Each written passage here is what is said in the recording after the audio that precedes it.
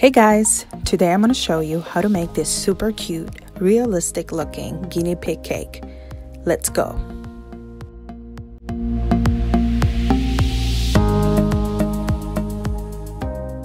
Okay, so I have some white modeling chocolate here. You can use whatever modeling chocolate you want.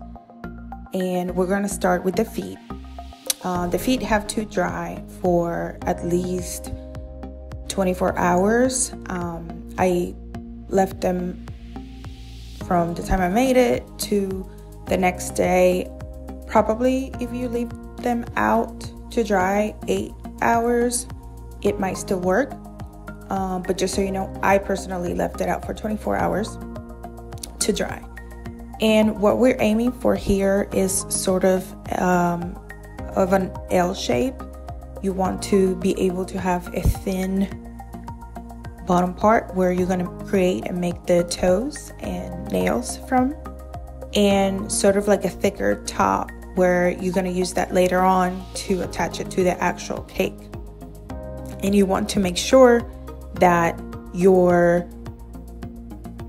feet are flat to the surface you're working on. And we're going to create this sort of like triangle cut so that we can get nice and pointy fingers. The guinea pigs have really pointy nails, I noticed, so it's a lot easier to do the triangle shape to get that pointy ends as opposed to just doing one straight out cut. And any adjustments that you want to make to the fingers or toes, you need to do now, because once it dries, it will just snap if you try to adjust it then. You need 4 of these, of course, and you're gonna let them dry as long as you can. And we're gonna later on attach them to our cake. And this is the final shape. Again, doesn't have to be like the prettiest feet. They hide most of it, like half of them will be under the body, but you still want to have the overall shape so that your cake can stand nicely on top of them.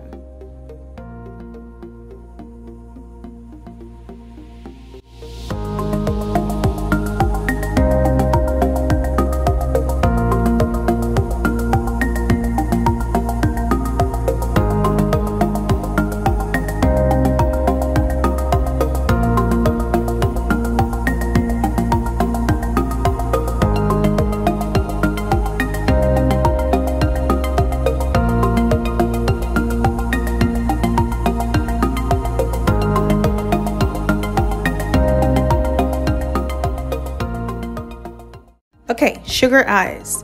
I'm using black isomalt. I just had clear isomalt and dyed it black with food coloring. I also have this mold that I got at Amazon. You can definitely make these with fondant if you wanted to. I like the realistic look of the isomalt. It's just sugar.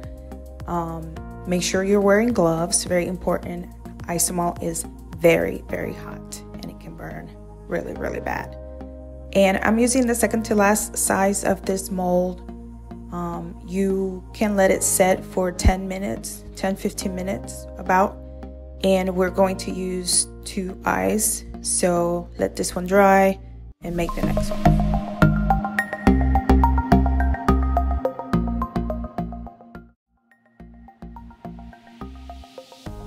I have here a 6-inch vanilla cake. I actually made it Fruity Pebbles flavor, but you can use any cake you want. Just make sure you're using a sturdy recipe. And I'm just gonna tort it, cut it in half, and put some buttercream on it.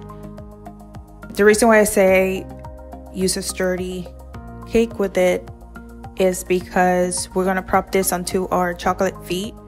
So you wanna make sure you have a nice dense cake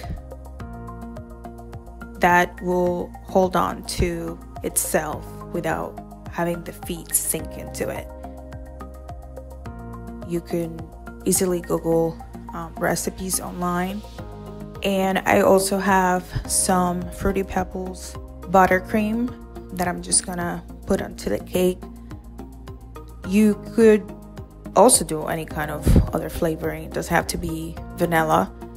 Just again, make sure that it's a nice and sturdy recipe.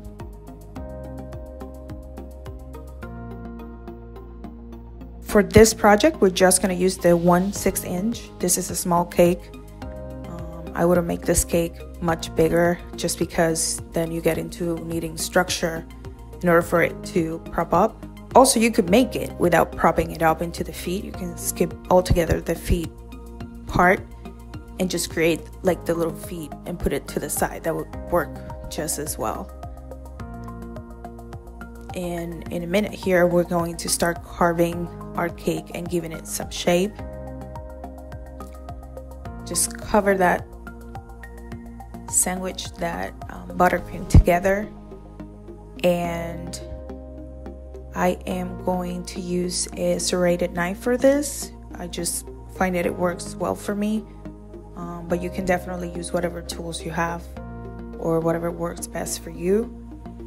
And I'm gonna try to do an angle cut on both the starting point of the cut and the end point. So if you notice, I kind of changed the direction of the knife halfway through, and I have this sort of like V cut that I'm trying to achieve, only because I want to be able to round out this into the shape of the guinea pig. And so if you notice, guinea pigs have very, very rounded bodies, and this is gonna help me get into a nice head start in order to achieve that. I did the same thing on the other side. And one thing I noticed at this point was I'm needing some height, because even though the body of the guinea pig is not going to be that wide or big, it does have a little bit of a higher point towards the spine. So we're going to try to mimic that. And I just added, from the pieces that I cut off the cake, I just added one portion of that. And of course, we want a buttercream in between to have a nice ratio of buttercream to cake. And because I want to make sure I have enough cake from a start point, I'm also going to add a little strip on the back. You're going to see here in a second. Just a small sliver, again, from one of the pieces that I had cut off. Don't ever cut into your fingers like I did. And just add that there. We're going to take care of all that browning in a moment. Again, it's just like if you were sculpting anything, you want to start with a good amount of material, in this case our cake, to be able to have something to carve off of. And continue doing just little by little. Don't go too crazy cutting too much at a time. I think it works best when you just try to do it little by little, rounding out any sharp edges that you see. Right now we're just focusing mostly on the outside of the body, and I'm looking at pictures. I have references up, and that's why I'm able to sort of like see what I'm trying to achieve. So if you see me taking a pause here and there, I'm just looking at my picture, making sure that things are making sense in terms of the overall shape.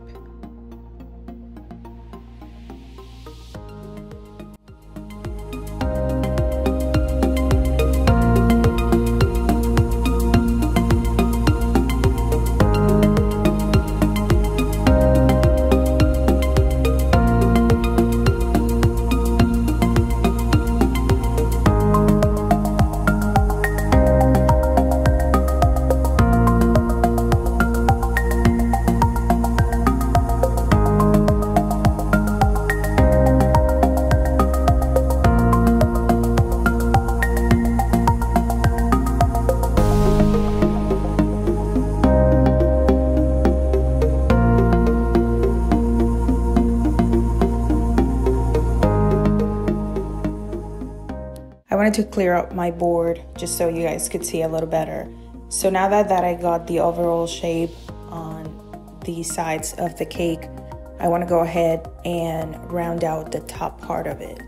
So I created a divot in what seems to be halfway point on the top of the cake That's gonna give me a slight point of reference for what is the head of the guinea pig and the body of the guinea pig. At the same time, I want to round out the bottom part of the guinea pig, and by that I mean the booty and the front of the face as well. So with the front of the face, it gets interesting because I want to be able to cut on an angle so that I can get some sort of height that differentiates between the overall body of the guinea pig. And again, because it's such a small cake, we are able to get away with it without having any cake falling off or just not staying all together. Just making sure that I'm rounding all that out.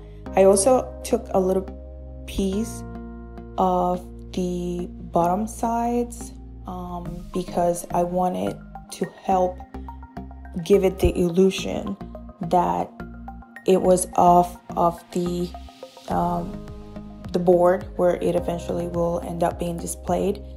So that helps in creating that illusion and helping the cake being propped up. Imagine if I just leave it straight like that and then go ahead and put it on top of the feet and display it. It's just gonna look squarish on the bottom. So you want to make sure you're giving it, again, an all-round shape. And at this point, I picked up the cake and I went a little bit off camera, sorry about that, but what I'm doing is just creating that cut on an angle on both sides of the bottom of the cake, so that when, again, I prop it down, or I put it down and prop it on the feet, it will look as if it was indeed not touching the board. Just a little bit of extra help that allows the eye to see it and be like, oh my God, that looks like it's gonna walk any moment.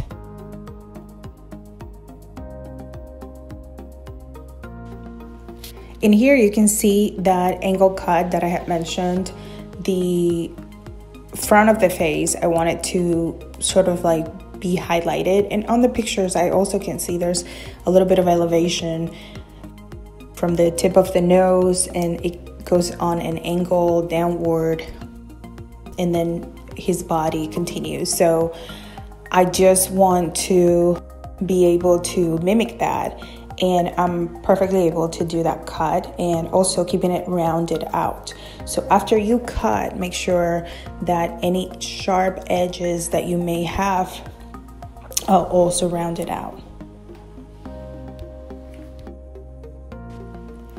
And this is how it looks after carving all around, creating my nicely shaped curves. And I did go back and try to create a little bit of more definition and differentiation from the head portion of the guinea pig and the body. So you're gonna see that centered cut being a little bit more defined. I'm going now to cover my cake with some chocolate ganache. You can use white chocolate, any flavoring really. You could even use buttercream. Just make sure if you use buttercream that you chill your cake before you move onto covering it with the modeling chocolate, just so you don't have a lot of buttercream moving around on you. And I want to make sure it's nice and smooth. I'm going to cover any potential holes that I may have from the cake or the buttercream, and I want it to be nice and smooth. I want to preserve all that roundness that I got from carving, and keeping the ganache nice and thin and applying it that same way, it's going to help with that.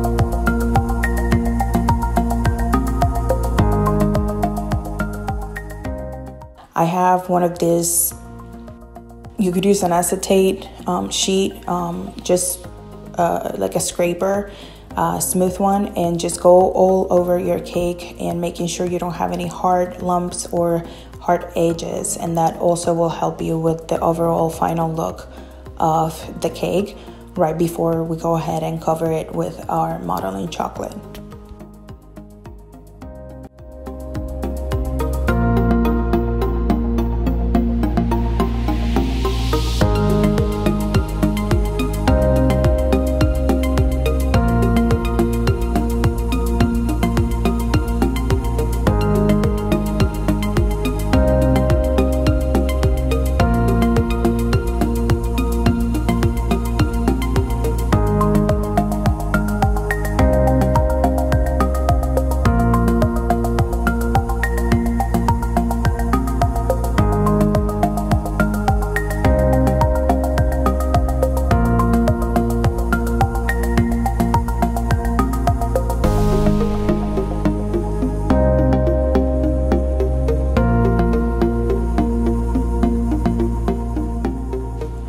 I'm gonna go ahead and put some ganache on the bottom of my cake, and now that the top is dry, I can hold on to my cake no problem.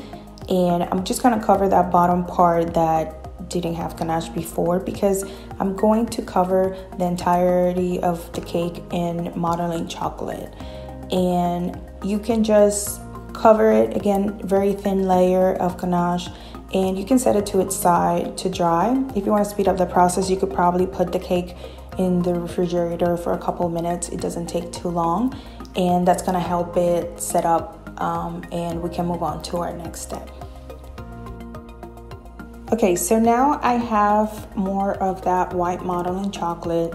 I just wanted to show you this process because it's important to start with a well-kneaded modeling chocolate in order to be successful in the application. You don't want to work with a modeling chocolate that's too cold, too hard, because when you go to apply it, it's going to be hard to manage it. It's going to create potential creases that are going to be extra work for you to have to disguise or eventually have to work into the chocolate itself, which is doable, and it's one of the reasons why I like working with modeling chocolate better than fondant. But in order to avoid extra work later on, I want to make sure that I'm working quickly. I'm kneading my chocolate to a point where it's nice and stretchy but not melty, and that when I put it into the cake that's potentially cold, mine was, that I'm also working quickly, but it's a nice transition. So I just stretched it out long enough and big enough for my cake to be covered. Again, it's not a big cake, so it should be easy to do. Now that I have my modeling chocolate nice and stretched out, I am going to cover my cake. I did cover my board. I wanted to make sure I didn't get any ganache on it, but I'm going to take that off later on. But you just want to cover the cake and gently start pulling just a little bit at a time on each section, just to avoid as many creases as you can. You're gonna end up with a few of them just because it's an irregular shape, our guinea pig. But overall, just slowly make sure the modeling chocolate is nice and tight against the cake. That ganache is nice and dry, so you shouldn't have any issues with things moving around. And I just continued putting kind of light pressure onto the modeling chocolate so that it would stick. And then you can get rid of the excess.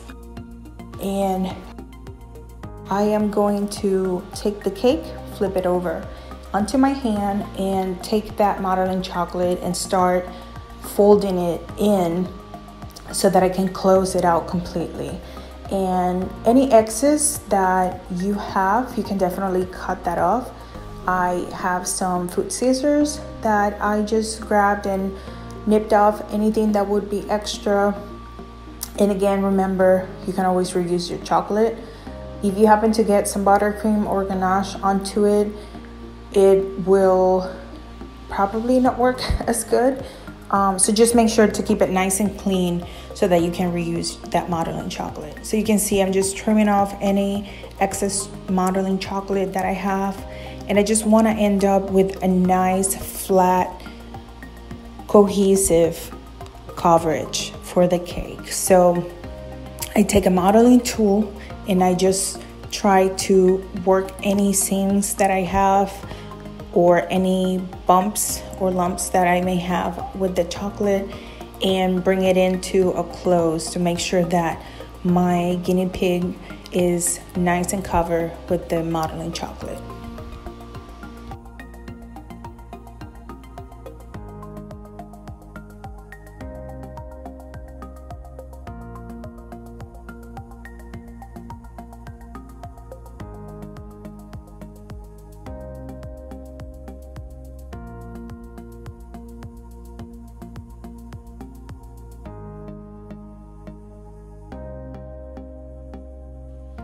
Now that the body is covered, I'm just going back and trying to define the portion of the middle of the body where I had made a little indentation when we were carving, so that I can make sure that my modeling chocolate is really following suit with that shape.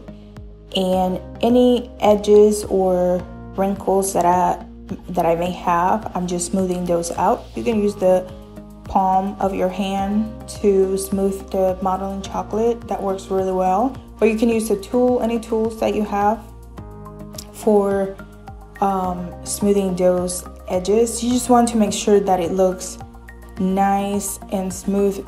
You don't have to go too crazy. I just went back and kind of cleaned off any lines that didn't make sense, because soon we are going to texture our cake. It's a guinea pig, so we are trying to mimic the hair. So essentially what I was just trying to do is smooth out any lines that didn't make sense. If they were going like from the top to the bottom, I probably was trying to clear them out, because our hairs are gonna go on a specific pattern. That's what's gonna help us give it that extra realistic look, having a cohesive hair flow that we're going to create onto our modeling chocolate.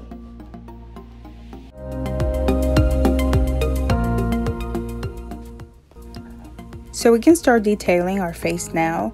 I was trying to define even further the face, giving a little bit of height in the middle region, where sort of like a plane creates, where the nose, it's from the bottom and it goes upward onto what would be the top of the head, so creating sort of like a triangle shape going downward from the head down, and sort of create like an imaginary line of what would be the center of the face, and that will give you a nice reference point to start with the nose. And the nose, for this particular look, I just created an open mouth.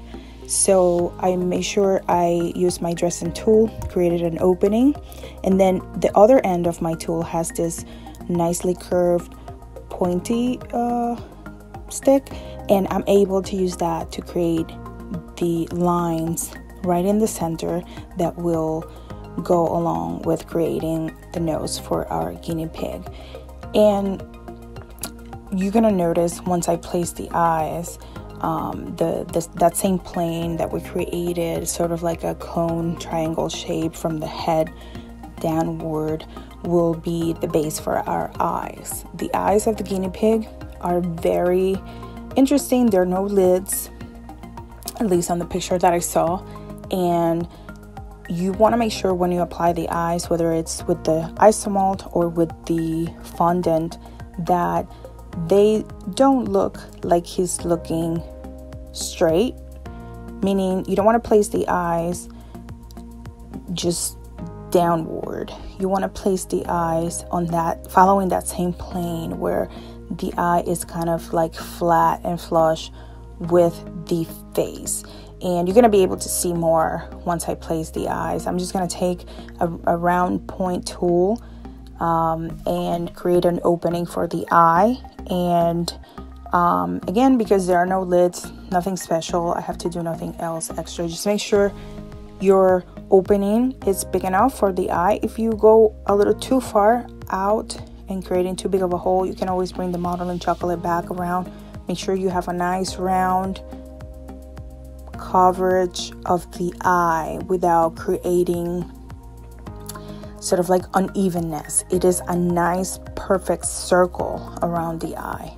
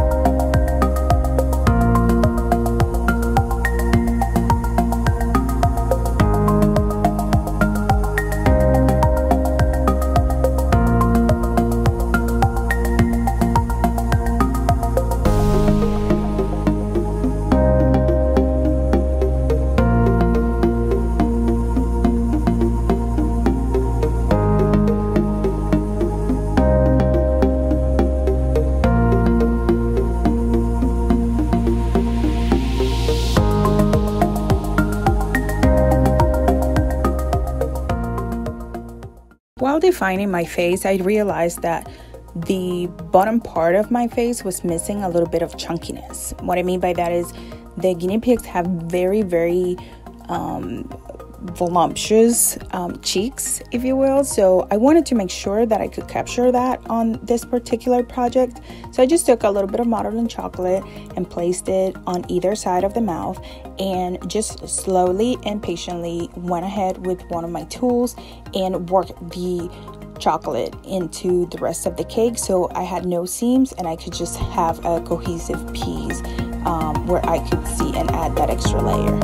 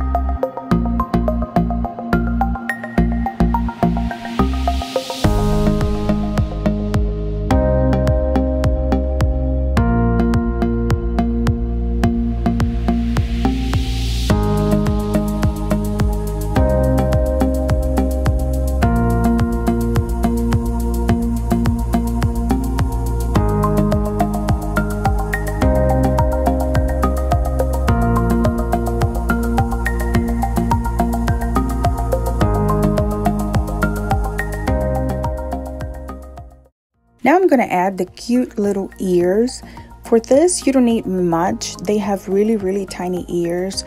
I didn't really go by scale. I just wanted to give my cake a little bit of a cuter look, to give it nice, thin, slightly larger than normal ears. You can definitely go by scale and just measure your picture or whatever reference you're using. But for mine, I'm just gonna flatten some modeling chocolate, cut it right in half, and place those onto my cake. And I just want to smooth the ears onto the cake before I put in any details.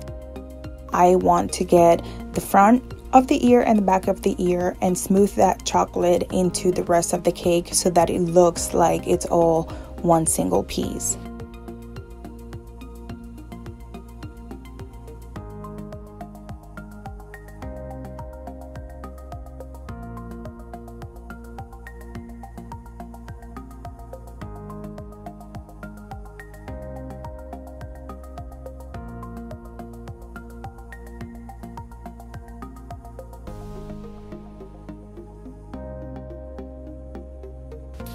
Onto the details for the hair.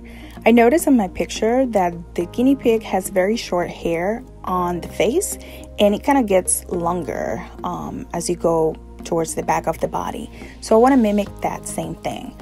So for my strokes, I'm going to go really small in front of the face and on the same direction. So I start on the tip of the nose, going upward, same direction, kind of shifting a little bit on the cheek side, and just keeping it nice and short. This was probably the part that took the longest, but if you want to get that realistic look, you should really pay attention to the details. Don't sink your tool into the modeling chocolate, because then what's going to happen when you decide to paint your cake, it's just gonna create this sort of like pocket to hold on to a lot of paint, and it's just not gonna look good.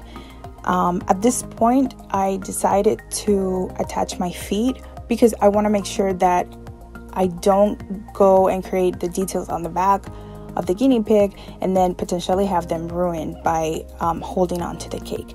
So I just grabbed my dried feet, and I'm going to take a little bit of modeling chocolate, fresh modeling chocolate, just needed, and I'm going to use that to attach my feet. And I am just going to work a tiny piece onto the top of the feet, put it into the cake, and just smooth that so that again it looks like it's just part of one piece.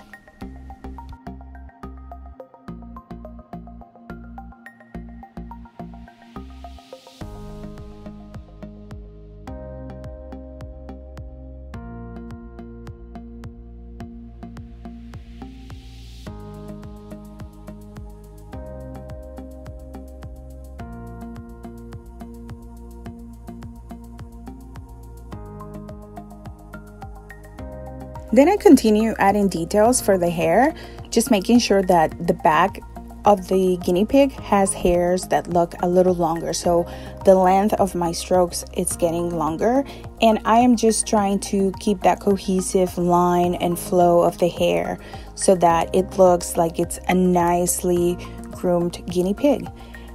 I also am focusing on making sure that the details on my nose are nice and visible, the details on the mouth, making sure the seams on the feet are almost gone, and that my piece looks like a one nice cohesive piece, because our next step is going to be painting our guinea pig, and what we want to make sure our cake doesn't have any weird lines or any weird seams that we don't want them to be visible.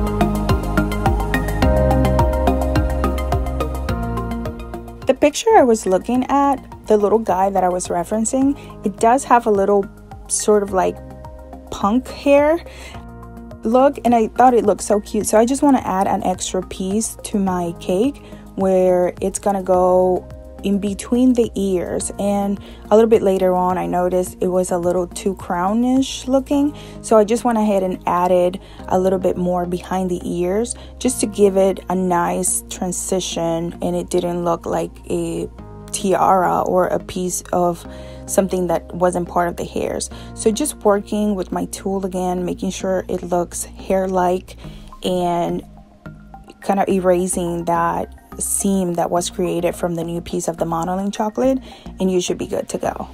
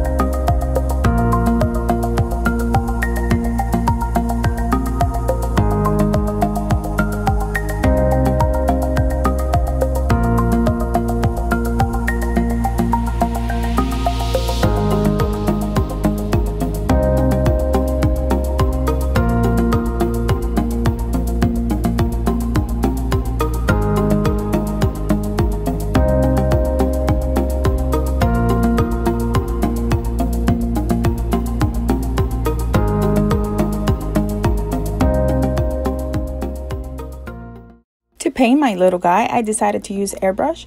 You can definitely use a brush and just your colors and alcohol, or you could have pre-colored your modeling chocolate and just add pieces to it. It's completely up to you. The colors are also completely up to you. I'm just following my reference.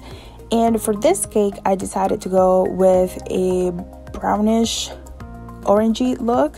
I think that's what's a little bit more common for some of the guinea pigs and also hamsters, a little bit more recognizable.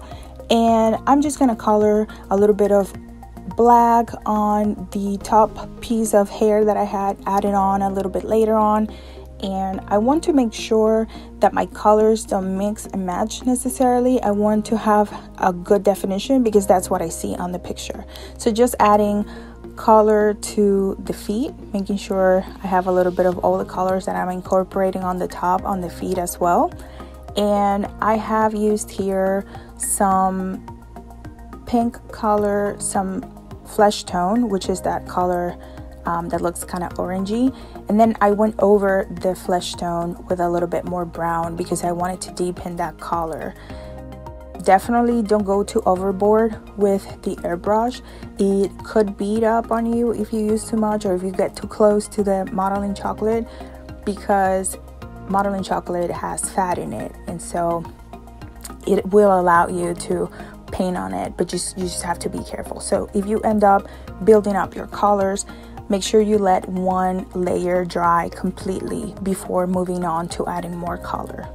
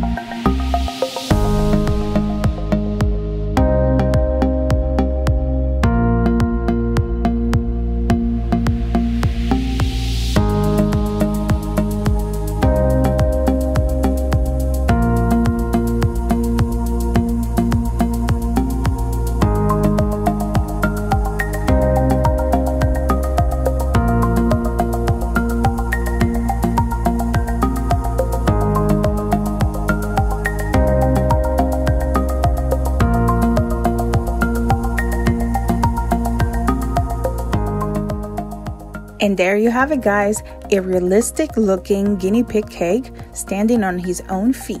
I hope you enjoyed this tutorial. If you would like to see more of these tutorials, please subscribe to my channel. And thanks for watching. See you soon.